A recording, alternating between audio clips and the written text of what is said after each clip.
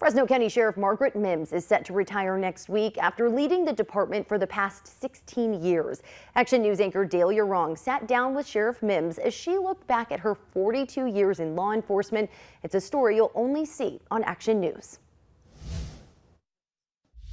Each photo in the hallway tells a story. Those who have led the department, those who have lost their lives in the line of duty. You know, as I reflect back, these are full of history. It's Margaret Mims for Sheriff Headquarters. Margaret Mims made history when she was elected Fresno County's first female sheriff in 2006. May I now present to you our new sheriff, Margaret Mims. I did know people were watching, though.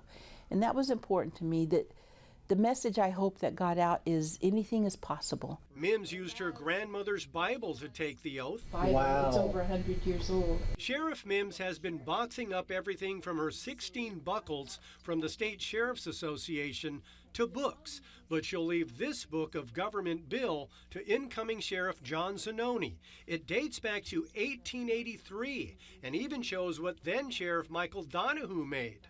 The sheriff made $6,000.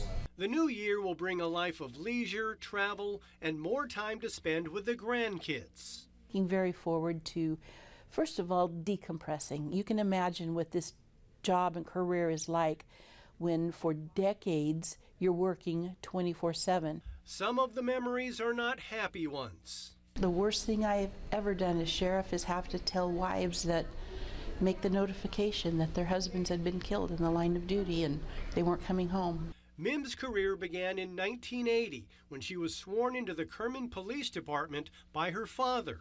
When I started in Kerman, I was green as a gourd. 3 years later, she joined the Fresno County Sheriff's Office and rapidly rose up the ranks. Sheriff Mims has taken her concerns over immigration reform and sanctuary state status to the top. She met with both President Obama and President Trump, all while winning 4 terms in office. And that's humbling, and I had to be worthy of that. I had to work hard every day to be worthy of that.